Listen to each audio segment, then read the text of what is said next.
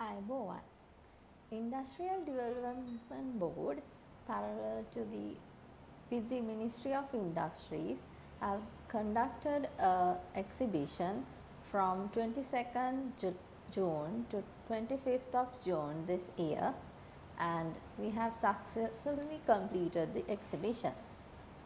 Parallel to this event, we have launched a virtual exhibition, and we are conducting this event for the coming 2 weeks. Parallel to this, we are planning to discuss different sectors awareness programs. So today we are going to discuss with the Pavithri Peiris, Director Tea Promotion Sri Lanka Tea Board, to cater our industrialists with the Sri Lankan Tea Board experiences. So now I would like to warmly welcome Ms. Pavithri Peiris, Director Tea Board Promotions, to the program. So Ms. Pavithri, can you explain the role of the Sri Lanka Tea Board, how it is going today? Yeah, actually the Sri Lanka Tea Board is the main authority who is handling all the tea operational activities in Sri Lanka. Mainly there is 3 areas we are covering. One is regulatory part, and then the development of the industry and promotion of Ceylon tea in globally. Based on that, whatever the 3 areas, especially then the development of the industry, we are catering to plantation development, and then the especially smallholder development, because then the smallholder sector is representing 75% of the production to us for a tea production.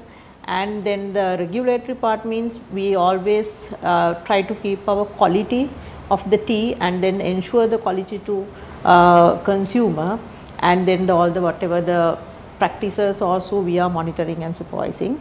Other than that, the promotion is the other main area. We are normally promoting Ceylon tea in overseas market and then the local market also. Mainly the genetically we promote Ceylon tea and take the support from the brands also, because under the Ceylon tea umbrella there is a lot of brands. Then we are supporting them to positioning their own brand names in overseas markets also. Parallel to that, our national brand campaign. Okay, so can we know the background of the Sri Lanka Tea Board and how is it going, the history of Sri Lanka Tea Board? Yeah, actually if you are discussing about the history of the Ceylon tea, when we introduced the Ceylon tea to Sri Lanka, that is the main area we have to discuss in our industry, because you all know then in British period we are having coffee here. Then after they got the fungus for the coffee plantation, then we moved to Ceylon tea. Then actually then tea introduced by Chinese 2737 BC, but after that we brought it to Sri Lanka in 1824 by the British. Then especially then we planted tea first in botanical garden in Peiris. Then 1867 then the James Taylor planted that tea in 19 acres area in Lulkandura. Then we start the commercial tea business in Sri Lanka, and then we send the first shipment to London Tea Auction, and then after then we established the auction here also, Colombo auction. That is a process we started our tea industry in Sri Lanka. Okay. So what type of trends are having by Sri Lankan tea industry today? Type of? Strengths are having, like right, okay, strengthens, because then the strengthens means then at the moment normally we are producing 300 million kilos per annum in the country, and exporting around 95% of the teas to overseas market. Then the market, if we are talking about the market wise also, we are reaching more than 150 countries at the moment for Ceylon tea shipments. Then other thing is nearly 90 to 95% tea production sale through the public auction system. It is one of the strengths we are having, and then we are maintaining supply and demand market structure for Ceylon tea at the moment. And other thing is, if you are talking about, then normally then our revenue 1.5 billion, but then whatever the last 3 years period, due to that the COVID and then some policy decisions and everything, then we earned last year 1.27 billion USD. The whatever the amounts I am referring to, the USD amounts, those are the background of the whatever the strengthens and then the capacity of the industry. Then other thing is, then we are getting we are practicing all the sustainability practices in the industry, because we introduced reasonable price formula for all the farmers. They are getting their farming price, the tea kilo they get from the auction price, the formula like 32 to 68. 32 will go to factory, and then the 68 will go to the farmer. That is the way we are going to trickle down the whatever the prices get from auction to farmer. Okay, so we know that Sri Lanka has different type of regions, right? So can you explain the agroclimatic tea growing regions in Sri Lanka and how you grade them in Sri Lankan? Yeah, mainly the Sri Lankan tea growing areas we break for three levels. High grown, mid grown and low grown. Then normally then we are having 19% teas from the high grown at presently, and then the 32% from the mid grown and 49% from the low grown area. If you are considering as whatever the hectares we are already maintaining as a tea gardens, 221,000 hectares we are maintaining as a tea gardens in Sri Lanka. On that basis, then we can see 7 regional areas. 7 regional means then depending on the sea level to mountain levels.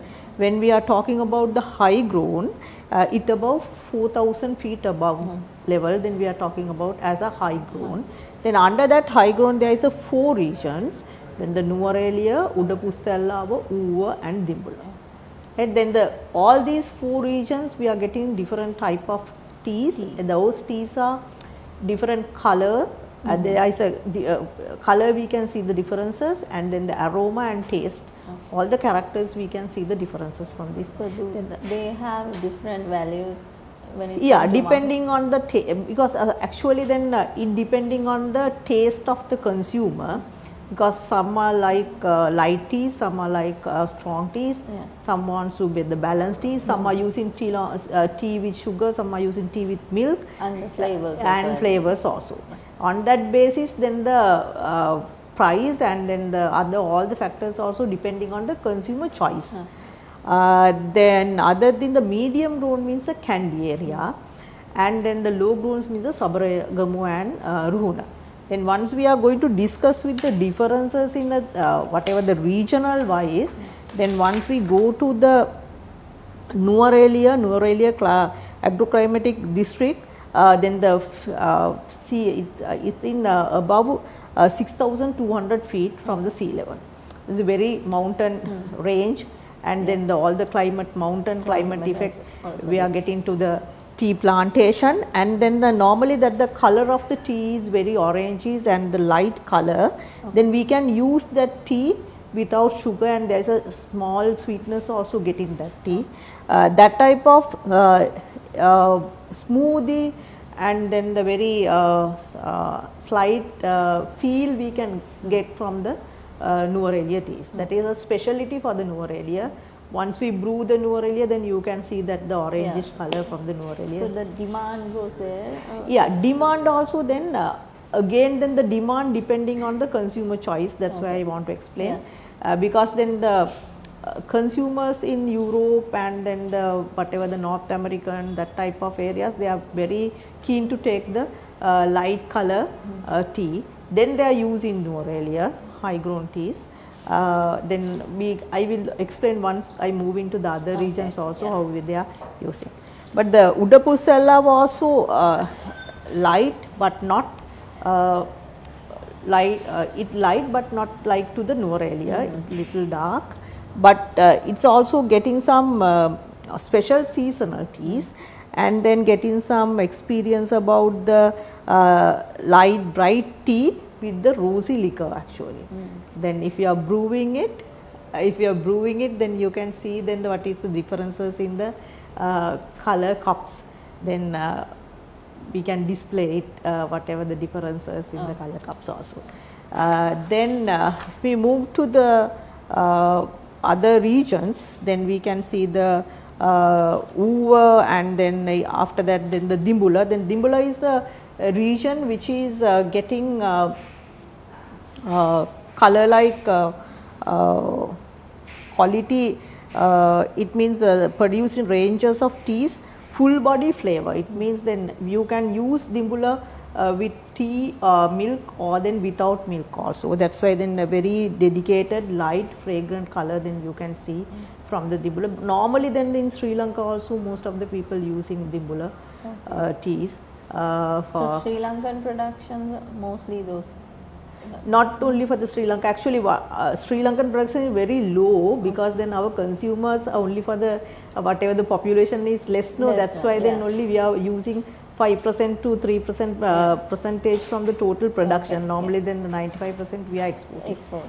Then once we move to the Kandy region, then the Kandy region is the very special, because then the we started our tea growing from those areas. Then the whatever the height we are considering also, then the 4,000 to 2,000 feet between that area.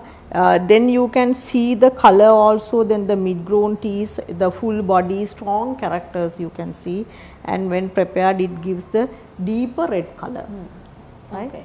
That is why then the specialties, yes. Then once we then we can move to the low grown teas. There is two regional areas representing by low grown, especially for the Sabaragamuwa, and then the other one is the Ruhuna, then the strong tea. The normally then Ruhuna low growns are using by Middle East countries, and then the Russia CIS countries also using especially, and then the very suit for the with milk also. So can you explain the annual tea production and auction price trends in this last decade? If you are talking about the annual tea production, then 2011 reported 327.5 million tea production, and it come for the highest level in 2013. 340 million kilos, and after that there is some decrease we can see, because the peak is 340, then after that we can see the decreases in last especially for the last 3 years due to the COVID and then the lack of fertilizer issue, fertilizer, then there is going down, and then last year reported 251.5 million kilos in last year. Then once auction price, especially then the auction price depending on the supply and demand, but I will talk about the auction price in USD rates.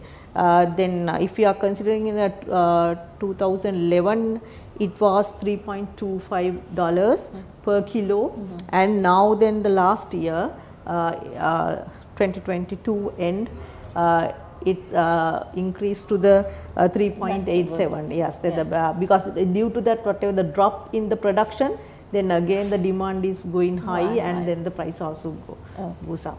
That's a good news. Okay, so what are the unique sales points in Ceylon tea and health benefits?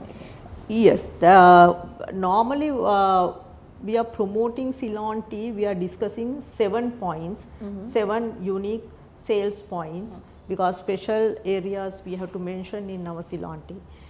Then especially then the number 1 point is our tea get from hand picked. Okay. Normally we are calling pluckers, tea pluckers. Yeah. They are pick the leaf, tea leaves from the tea plant. Then they select whatever the tea leaves, correct tea leaves, 2 leaves and 1 bud. That's why then the specialty is, once we are doing this activity manually, then we selected accurate, we maintain the accuracy of the plucking tea leaves. That is the main reason we are maintaining. Now then the industry is 157 years old as a commercial product.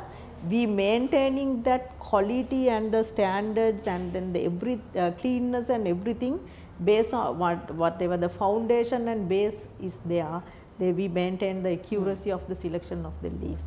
That is one point, first point. And then we move to the next point is, I already explained the diversity. Diversity means now we are getting 7 type of teas in Sri Lanka based on the regional diversity. That is the other specialty we are promoting in our unique characters in our tea. Other thing is the orthodox tea production, because the orthodox is our production method. Then Sri Lanka still protect the whatever the conventional orthodox practices manufacturing for manufacturing process. That is one of the unique method for producing method. And then the CTC also we producing, because the production, if you are taking up the amount of the production, because we are producing 90% orthodox tea and another 8 to 9% from the CTC tea. Another thing is the producing teas is a passion, because then the once we are getting is the operational pattern in the garden, then we can see garden to auction, then we can see growing, producing Ceylon tea is a traditional, and then fashion for the 150 years, we may more than 155 years we are maintaining that the same fashion. And then the 2 million people all over the Sri Lanka, from tea plucker to tea producer, and then from the tea taster to tea packer. Then the committee in themselves to produce some finest black tea in the country. That is the fashion of the chain, how we are producing tea, and how then the tea, how we pluck the tea, and how we take the final manufacturing item for the export market, and then the local market also. And then we move to, I can explain the other thing is the 5th point. Ceylon tea is ethical. Ethical means we are not allowing to the child labor. We well paid for the labor, and then the labor sector also unionized, because they are having negotiations powers and that type of freedom also to work under that industry. And other thing is freshness. Once we